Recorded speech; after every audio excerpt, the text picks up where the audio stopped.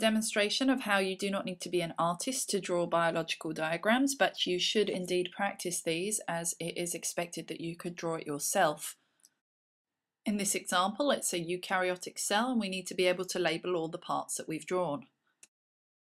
So first I'm going to label a mitochondria as singular mitochondrion, so really that's what I should have written for one of them. But here I have single lines in the middle. It represents the internal compartments formed by the inner membrane of the mitochondrion. Next you have my ribosomes, which are represented by orange dots here in the cytoplasm. Then you have the smooth endoplasmic reticulum, or SER, and this is an interconnected network of tubules, but it doesn't have any associated ribosomes. In contrast, the rough endoplasmic reticulum, RER, does have associated ribosomes, so I've put my orange dots around those tubules. My nucleus is going to be represented by a large dark circle, as this is often the way you might see it under the microscope if the cell is not dividing. And then the cytoplasm is going to be the fluid filling the space in which all the organelles are contained. Now the Golgi apparatus is represented as curved with dots at the end that represent the vesicles that may break away from the Golgi apparatus. The lysosomes I'm going to represent as coloured circles, but they are distinctly smaller than the nucleus. And finally you have the plasma membrane, which is the boundary or line surrounding the entire of the eukaryotic cell.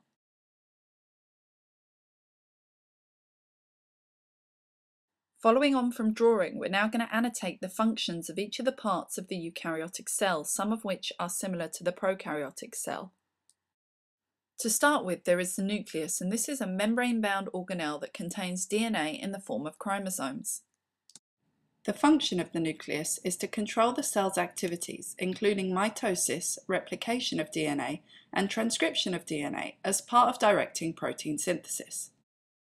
The smooth endoplasmic reticulum is an interconnected network of tubules that's involved in the synthesis of lipids, phospholipids and steroids, regulation of calcium concentration and detoxification of poisons and drugs. The rough endoplasmic reticulum is associated with ribosomes and is involved in protein synthesis along with intracellular transport of polypeptides to the Golgi apparatus. Ribosomes play a primary role in protein synthesis and are necessary for it to occur. Mitochondria are the site of cell respiration, while the Golgi apparatus is involved in modifying, sorting and packaging macromolecules for cell secretion by exocytosis or for use within the cell. The lysosomes contain hydrolyzing enzymes that break down waste material and cellular debris. Then you have the plasma membrane, which, as in a prokaryote, controls the movement of substances into and out of a cell. And also, as in a prokaryote, the cytoplasm is a site of chemical reactions. The first difference comes right here, where you have the cellulose cell wall in a plant cell. The animal cell does not have a cellulose cell wall. The second one comes right here. The plant cell has a large vacuole. Animal cells have only small vacuoles, if any, so it's important for you to emphasize that this is a large vacuole present in the plant cell. The third one comes right here, where your plant cell has a chloroplast, which is the site of photosynthesis for the plant cell, and an animal cell does not contain chloroplasts.